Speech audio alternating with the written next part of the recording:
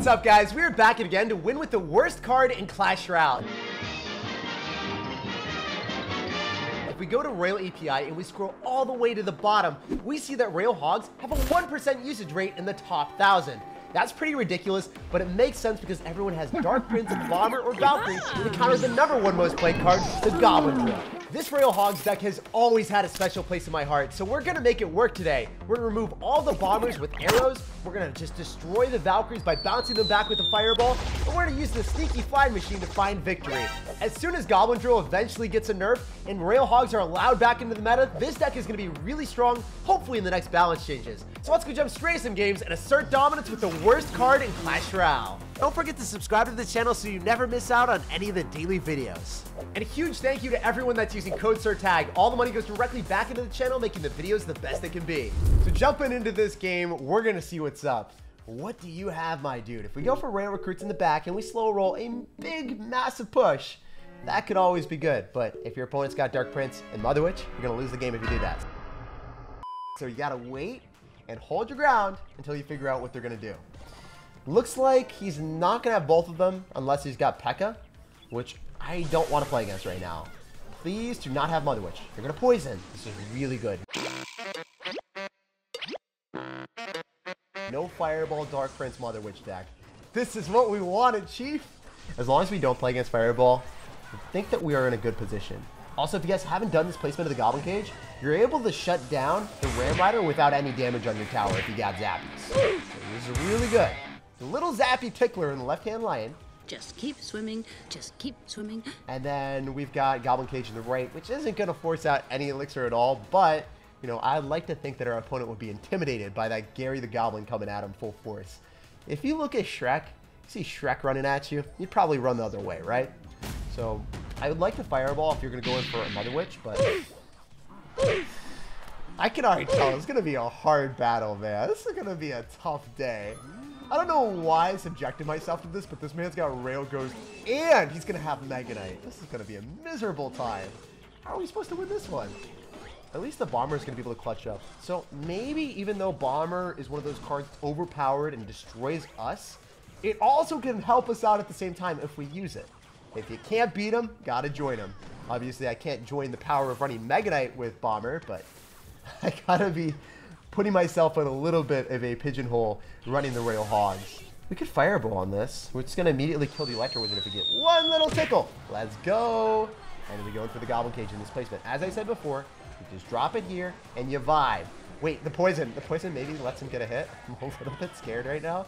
But if you drop the Goblin Cage away, and then the Ram Rider locks the Goblin Cage Brawler in place, you are not able to touch the Ram Rider for the rest of the time.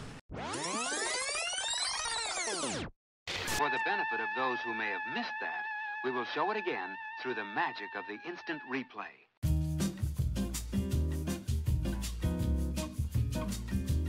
So that is one thing that I realized. You need to drop the Goblin Cage right in the middle. As you guys are seeing, that's the play all day, every day.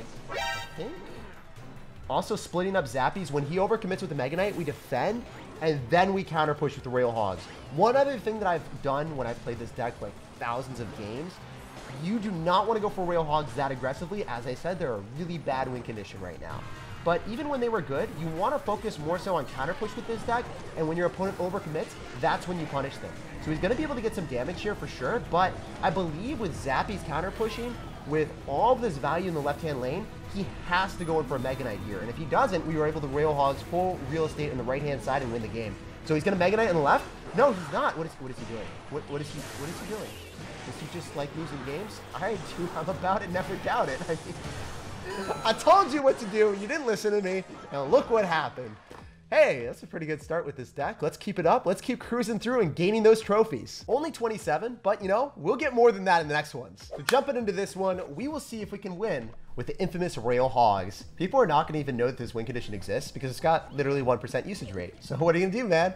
Are you ready to rumble?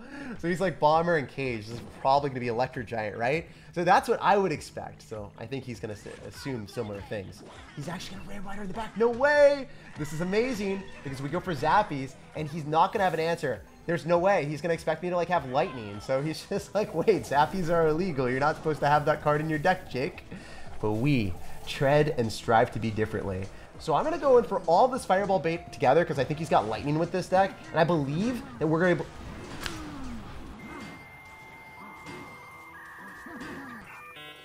Can we just talk about the fact that the man had fireball and he waited that long? Holy crap, he didn't fireball the zappies. I can't believe the level of patience that took. He's got Bomber, he's got Fireball, and he's got Dark Prince. I thought he was going to have like the Lightning P.E.K.K.A deck that I'm so used to seeing, and I got bamboozled on so many levels. That really hurt my feelings. At least the Fireball is able to come through and give us extra value. I still think that this game is winnable despite the matchup and despite the start, but holy crap, dude. I can't believe that he held on to the Fireball for so long. I was like, okay, if he had Fireball, he would have dropped it on the Zappies. But this man, 2,000 IQ, making it even worse for me. Also, it also speaks to the relative strength of the deck too, right? If I'm able to, you know, get out of that tragic of a situation and not lose my tower after, you know, giving him 25 elixir with the Fireball value, seems like it's a pretty solid deck. Yeah, he's got Fireball with P.E.K.K.A. This is usually going to be, you know, not Fireball, it'll typically be Lightning. The Fireball on that means that we have free real estate with all of our other Fireball bait on defense, and I think the Bomber is also going to clap that tower silly. Let's go! Look at that damage, guys! Let's go! So I need to go for recruits here, most likely, and then I can save enough elixir for the Goblin Cage if he decides to spam into me. So if I had dropped the Fly Machine, I wouldn't have had elixir for the Goblin Cage, and I think I would have just lost the game straight up. We're going to be able to Fireball on this and make sure that he doesn't get too many piggies. The Goblin Cage placement probably should be directly in front of the tower, but it is what it is. We don't always play perfectly. We can maybe go and get a Fly Machine here, and then go in for our Royal Hogs afterward. He's going to go Dark Prince, but the Dark Prince is going to go on the wrong side, or maybe he Fireballs and then the Fly Machine is still left over. Let's go. This is really good. This is amazing. The Fly Machine will also be able to kill the Dark Prince pretty much, and he's going to spam more crap into us. We go for recruits. This is actually good real estate for us. If we were able to get Zappies on the board and then Fireball immediately on top of whatever he defends the piggies with. Come on. No. No, no, no, no, no, no. Please don't just Electro Wizard, drop a P.E.K.K.A or something. We need you to spend more elixir than that, man. At least the Zappies are tickling the tower. There's something here. There's a saving grace in this game. Maybe we'll find a way. Okay. We can do this. The Goblin Cage should be able to shut that down. He's going to Fireball. That means that we're able to kill everything. The Zappies are able to permanently reset the Dark Prince. Okay. I like how this looks if I can get recruits on the board. Why is that dashing from literally so close to the tower? Holy crap, that was unlucky. Oh no, he's gonna try to Fireball me right now. I think we go all in the left-hand side and then Fireball on the Mother Witch. He should try to defend the other tower. What is he doing? This guy is literally just playing like a madman. If we can get an arrows down and then Bomber here, maybe we can get one more hit, one more tap. No, we aren't going to be able to get it down in time unless the Zappies are able to save my booty. Zappies just save my booty. Anything here. We can go for Goblin Cage, stop the charge, Fireball in time, maybe. There's a slight chance that this Fireball is able to do him dirty. It's so close. This is my Fireball. Yes! He laughed at me and he lost. No way! Hardest counter possible. He literally has Mother Witch Electro Wizard and he thought he won. Oh, with Dark Prince too. That was the most satisfying win of my life, guys. If you BM me with a hard counter when we're running the worst card in the game, holy crap. He literally was spamming laughing emojis thinking he won. Oh. That was beautiful. That was absolutely beautiful. I do not think I've been any happier than that in my entire life playing this game. That is ridiculous. I don't know why a game can make me this happy, but this is the magic of Clash Royale. Hello? I love you. Let's get it. So this guy seems like the type of player to run Golem Clone, just with a really aggressive clan name and a really aggressive all caps name. He's definitely destined to run something stupid. I know he's going to spam something at the river. I feel it coming in the air tonight. If you're not going to, I'm just going to go for arrows on your tower. See what else you're going to do, man. What's up? You're just going to eat that straight to the face? Look, he ranges his tower. That's when you know he's running like Sparky or Elixir Golem or maybe Golem Clone with Rage. I just don't want to play against this. I'm a bit scared. Mom, pick me up. We can go for a Fly Machine back. This is a little bit risky, but I don't want to get the double Elixir and find out that he's just running Elixir Golem with 10 different answers to me. So what I'm going to do is I'm going to cycle my Fly Machine, see if we can get any value from that at all. I'm also going to cycle all my Zappies in one lane because he also seems like the type of person spam everything in one side. Okay, recruits might be able to save my booty right now. Oh, this could be extremely promising. I'm gonna Hogs here. We're able to kill the Mother Witch. And the Zappies are definitely dead. There's no way to save that. There's no way to sugarcoat it either. I will remember you. Zappies, it was nice knowing you. Okay, so he's probably gonna drop a Goblin Giant in front of the Mini P.E.K.K.A. That's at least what I would do. Go for recruits here, and then follow up with a cage there. So the cage might be able to stop the Mini P.E.K.K.A., but I'm a little bit scared because it looks like the Goblin Cage is putting in mad work against me. Or not the Goblin Cage, the big hefty Goblin Giant, big Shrek boy. I'm sorry if I insulted you. I know you cost more elixir than the Goblin Cage. At least we are still alive in this game.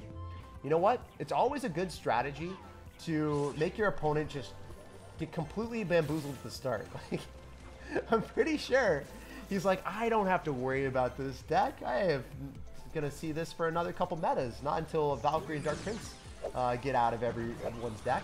So it's good for us to be able to, you know, get a decent defense. It's not a clean defense by any stretch of the imagination, but it is something. And then we can go in for a Fly Machine here. Be able to shut everything else down. Fireball maybe. Yeah, I think we Fireball a bit earlier. And then we go for recruits. We probably lose the tower here, but as long as we kill the Sparky and take the up, see what we can do. We're going to go and go all in the left-hand lion. I'm so lucky that I decided not to go in there, guys, because I could have catapulted like a bomber in the right-hand side, but now the bomber's giving us chip damage on the left-hand side. We can Fireball up in here to finish off the Mini P.E.K.K.A. Make sure that the Mother Witch now gets targeted. Yo, the double ceiling fans! No way! This is actually ridiculous that this is doing so well. Ceiling fan's still alive. We're able to go in for a bomber, reset everything so the Fly Machine doesn't die. Oh, the Fly Machine didn't die. I stand corrected. But with Royal Hogs in that placement, one tile away from the river, you get all of them to go towards the tower. So you don't have to drop them directly on top of the river. That placement is imperative if you are in a 1-1 situation. If you do that, you will secure way more games than you've ever dreamed of. And 34 trophies, that's a lot, baby. Let's go. We are climbing up the ranks. So jumping into this game, we got to figure out what our opponent's got. If only I had Zappies. Come on, man. We don't have Zappies, and we don't have Royal Recruits, and he drops a Prince in the back. This is the worst possible cycle we could ever have. I might straight up lose the game. If he goes Golem right now, this is the only chance that yeah, okay. Thank goodness he didn't Golem. So if he Golemed in the back, I would have automatically lost. And sometimes when you're playing a card game, you're going to get screwed by card cycle and you can't do anything about it. But this is looking semi-promising. Assume that the Dark Prince doesn't kill all the Zappies. And then we go in for recruits here. Also, how did that just not hit anything? I really thought it was going to go towards the Zappies in the middle, but the Dark Prince had a mind of its own, and it manifested an amazing offensive play right into my tower. Not the way we wanted to start this game, but I am a believer, I'm a memer, and I'm a dreamer. If we take a tower, we can always secure the bag and bounce back. He's also running Tesla with P.E.K.K.A. So fortunately, we are not running in a deck that gets automatically obliterated by that. Usually, if you've got a Hog Rider, it's not going to break through a Tesla and a P.E.K.K.A. and a Prince. Too many cards on the ground. What are we going to do, man? We could maybe go for Royal Hogs here. I don't like this card cycle. There's something about just cycling a Goblin Cage into a...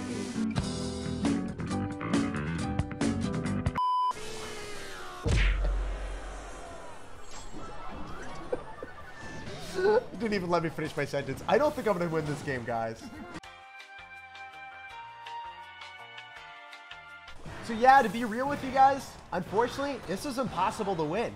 He went in for a Prince, we didn't have our Zappies, and we also didn't have our Royal Recruits. So what am I supposed to do to defend? Absolutely nothing. So sometimes you're going to lose because of card order, and this is a prime example of it. But you know what? You can't win them all, so we'll bounce on to the next game, and we'll definitely assert dominance there. Jumping into this one, we have to bounce back. When we lost with this deck, you know, our blood is in the water, and Clash Royale just knows. Yep, that's pretty scary. I don't like that. I really don't like that. Oh no! Wait, if I go for arrows, this might be worth it because we're gonna force out extra elixir, unless he doesn't try to defend that. Okay, he's gonna double Fly Machine. This is fine. So if I Fly Machine in a little nook and cranny here, maybe force out a Fireball, and then I can go for Zappies here afterward to finish that off, depending on what happens. I just don't want to give him too much value. So I'm waiting. I'm like, okay, are you going to arrow me? Because that could be really problematic if that happens. We kill your Lava Hound. We get a juicy positive elixir trade because we have all this crap coming at you, and your Lava Hound did nothing. It didn't even tank for a balloon or anything.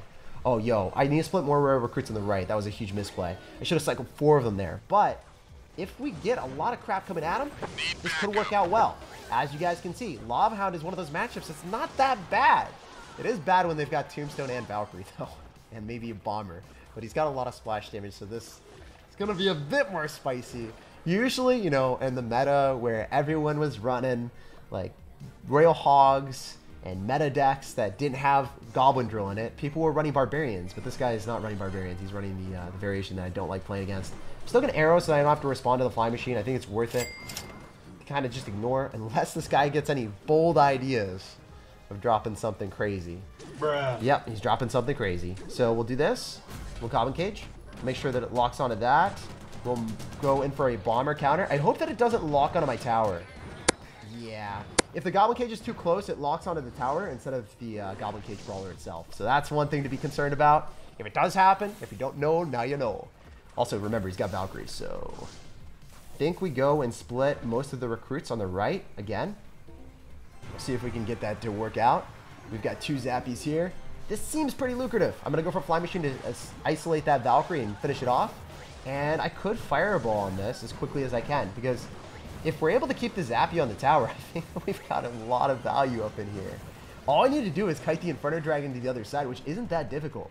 You guys probably haven't seen this that often, but Bomber, it's an anti-air card sometimes. Look at that. It's thriving out here. Heck yeah, man. Let's go. Also, we bait out another Valkyrie plus the Skeleton Dragons. This is free real estate right now. All I need to do is go in for recruits. I think that they'll soak it up. There's so many of them. There's so many of them. They got to just clog up the flying machine. Yes, it happened. That's amazing. Now we go for another fly machine. We drop all of our Royal Hogs in the right-hand side. The fly machine will take it out on the left-hand side if he's not ready. He doesn't have it. The man doesn't have the juice. He doesn't have the sauce. All we need is a little bit of extra value with the Royal Hogs to not die to the Valkyrie. We're fireballing and we're securing the bag. So if you guys are seeing all of the great matchups that we're getting whenever we don't play against, you know, Valkyrie plus Fireball and Dark Prince, or that, you know, extremely weird P.E.K.K.A deck that we played that we lost because of card order, if I just get these and I don't get Skill Drill, I'll win every time. So in the new meta, when Dark Prince and Valkyrie and Fireball are not in every single deck, this Rare Recruits Royal Hogs deck is definitely going to be a top tier deck in the new meta. Like the video, subscribe to the channel, and enjoy the rest of your day.